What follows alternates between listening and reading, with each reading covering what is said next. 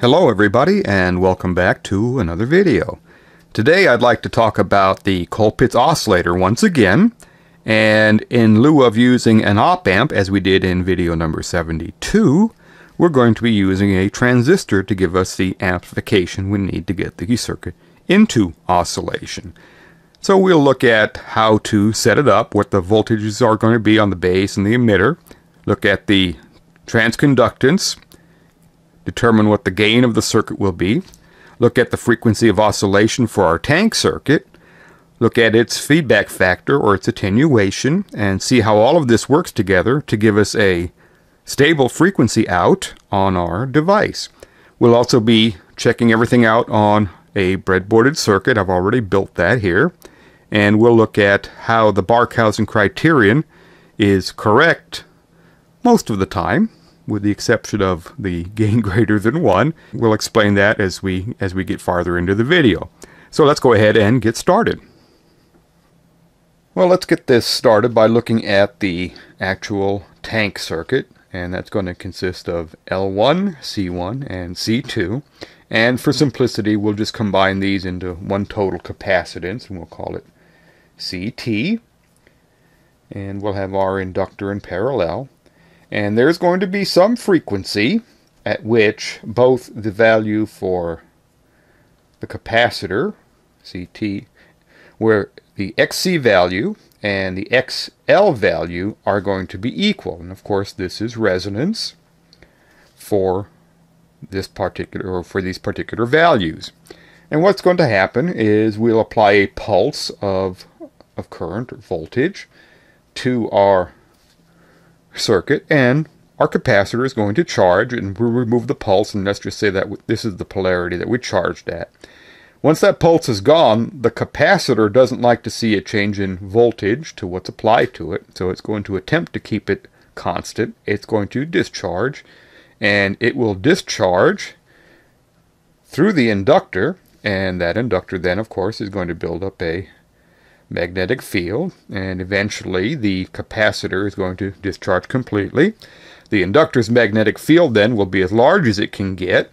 As soon as it senses a drop in the applied current, the magnetic field collapses and it induces the voltage back into the circuit in the opposite direction, and we can thank Faraday for discovering that, and that charges the capacitor again. So we end up having a loop that keeps feeding these two components, and we're going to start out at a maximum value, and then we're going to eventually go to 0 and damp out. And the objective with the transistor circuit is to keep the circuit from damping out and keep it at a constant amplitude. So we're going to have to find out what that frequency is, and then we'll take a look at how that amplitude is maintained. So let's clean this up a little bit and move on.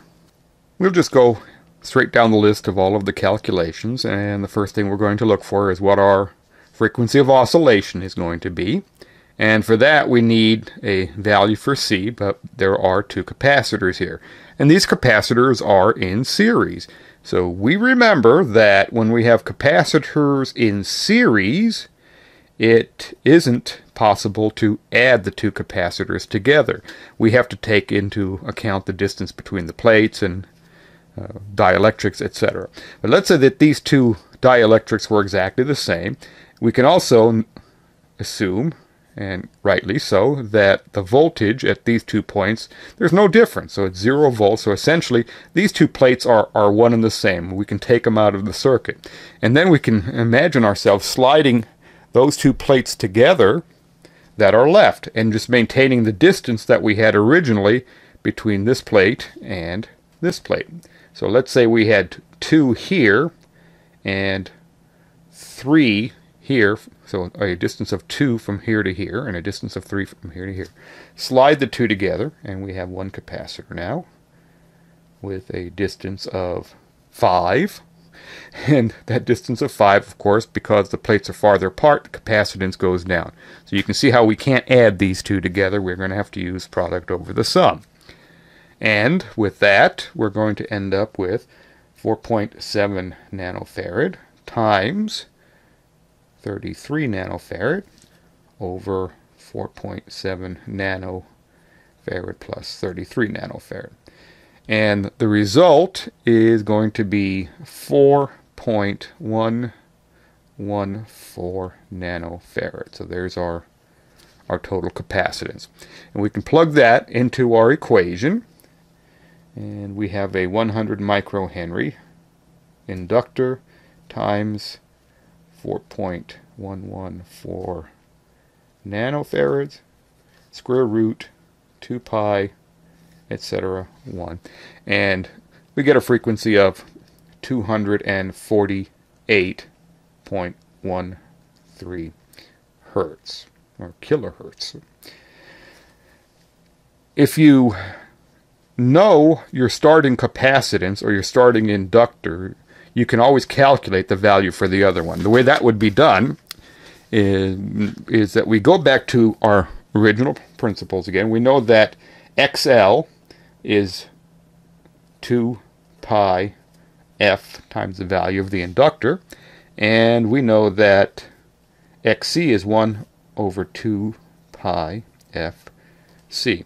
And at resonance, these two values have to be equal to each other. So let's say we wanted to find the value of L.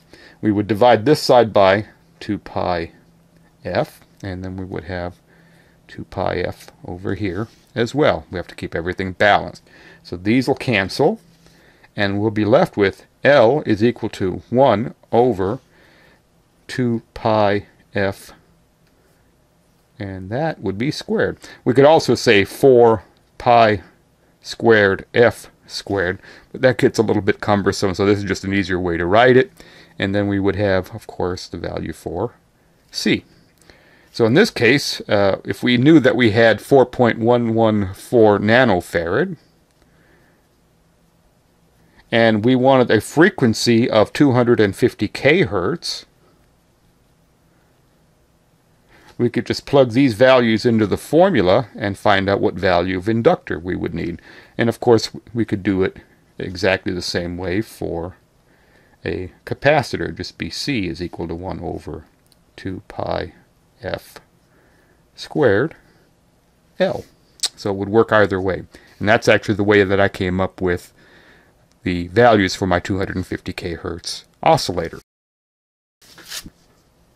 Well, let's see if 248.13 kHz does give us a frequency at which XL and XC will be equal to one another. And plugging our values in, so 2 pi, the frequency of 248.13, and our inductor of 100 micro, we will get 155.907 ohms, I believe. And doing the same thing, but this time for our capacitors, but this time we have to do it twice. We have to do it for, we have to find the value for XC1 and XC2. And the sum of these two should equal 155.907 if that 248 kHz is our resonant frequency.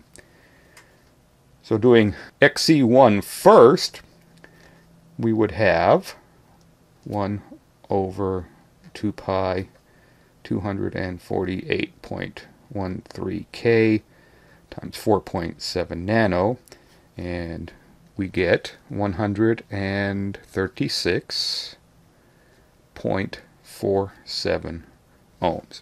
For the other one, I'm going to run out of space here, I'll just put the result down, and that was 19.437 ohms. So if I add the two together, 136, and that's about 20, so that's going to be 156 and a little bit over, so you can see that they're almost going to be spot on to that. So this is indeed the resonant frequency for the values of capacitance and inductance I have in the circuit. The next thing we can do is find the attenuation or feedback factor of our circuit, and that's just given by C1 over C2. So we are going to have 4.7 nano over 33 nano, and I'm just going to leave the nano off since they're going to cancel, and we will get a feedback factor of 0.1425. Now, a lot of people look at the circuit and say that C1 is not an attenuation, it's the output, and C2 is the actual part of the circuit that gets fed back in. And you are correct, but you have to remember that the bigger this capacitance is, or the smaller this capacitance is, the bigger its reactance is going to be. C1 is the voltage that we're going to see at the output over here.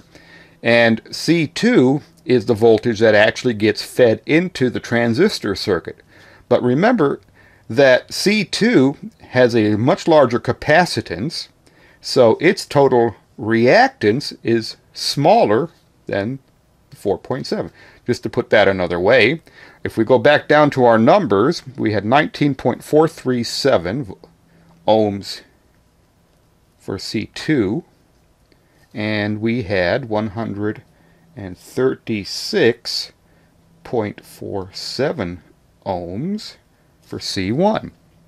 So you can see that C1 is quite a bit larger, and it's going to give us a larger voltage at the output, and we're only going to feed a small fraction of the voltage, only 19.437 ohms divided into 136.47, into the input. So it's an inverse proportionality. So what we do is we just leave it as 4.7 ohms, or C1 divided by C2. We could just as easily have said XC2 divided by XC1. And that would give us 19.437 over 136.47. And guess what that's going to give us? The exact same thing, 0.1424. So it's just easier to leave it like this because we know that it's an inverse proportionality, and well, it's just easier that way. So C1 divided by C2. Again, you can do it with X, the capacitive reactances, and just flip that around and it'll work just as well. So let's clean this up and start working on the biasing of our circuit. To analyze the actual voltage gain of the device, we're going to have to find out what the voltage on the base is, because we're going to need emitter voltage to get emitter current. So we start out with our voltage divider bias formula, and you guys have probably seen this plenty of times. So we're looking at 10K over 47K plus 10K times 10 volts. And we're going to get a voltage on the base of 1.75 volts. We know that on the emitter we're going to have 0.7 of a volt less than we had on the base, because we need to forward bias the device, and that will give us 1.05 volts on the emitter.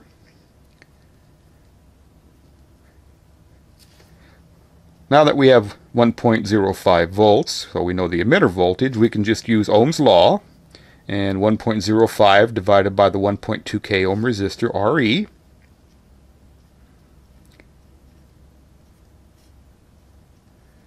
will give us a current of 875 microamps. Alright, now we can use GM to get the gain of our circuit, and some of you may be using that regularly. Some of you may be using R prime E or REJ to get the gain of a circuit.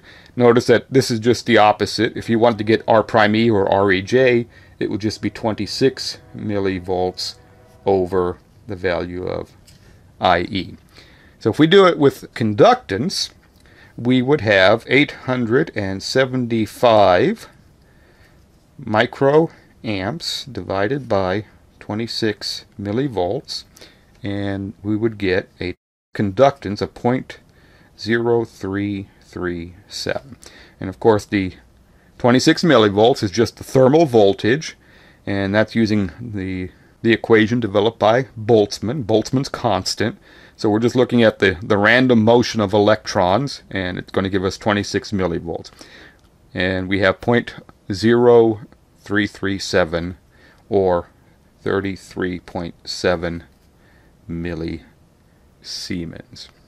If we wanted to use R prime E, we would take our 26 millivolts and divide that by 875 micro, and we would get 29.71 ohms.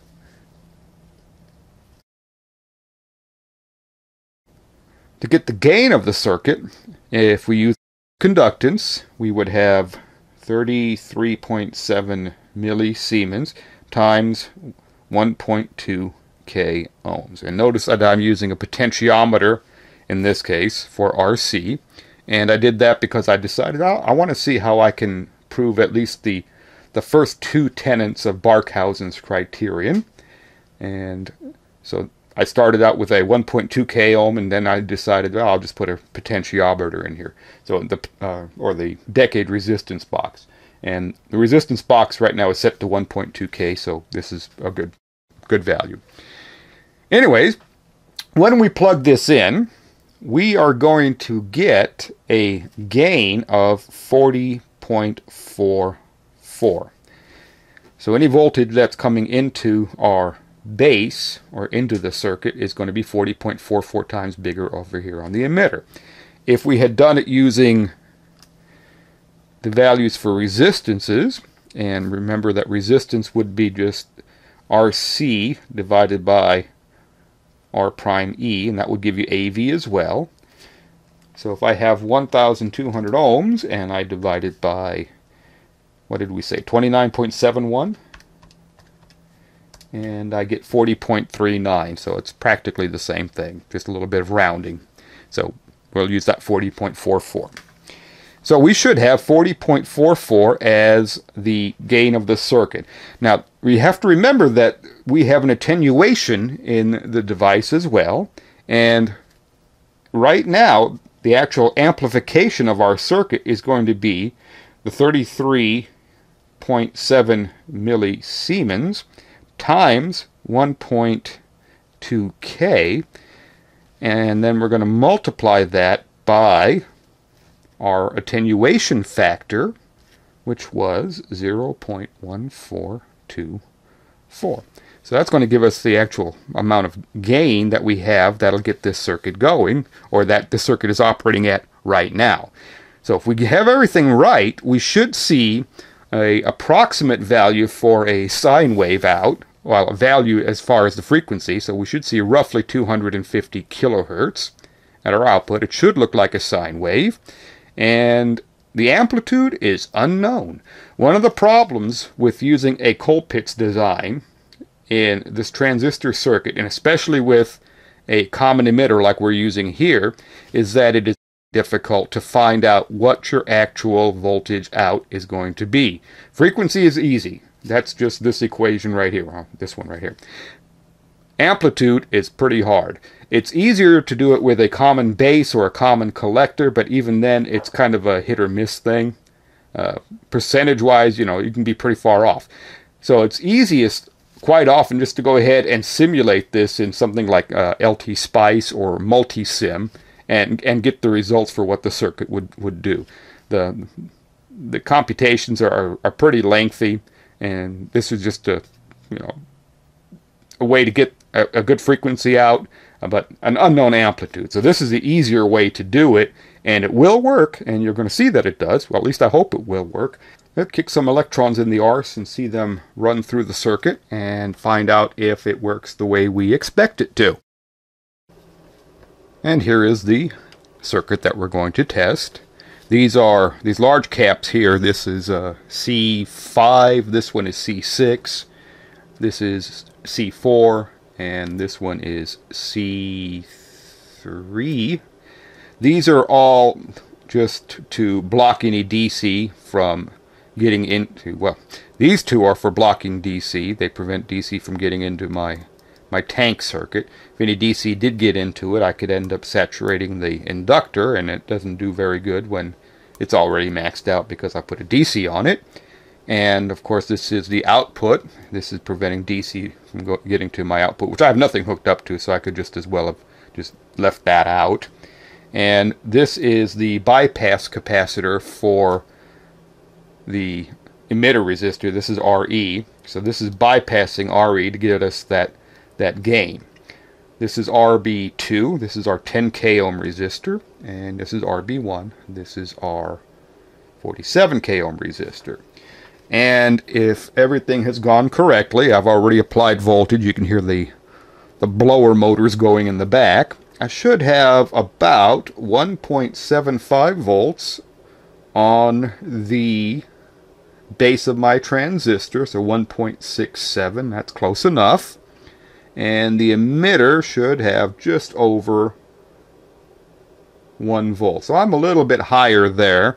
The base to emitter voltage drop is lower than we had anticipated, but that's all right. It's still going to work out for us.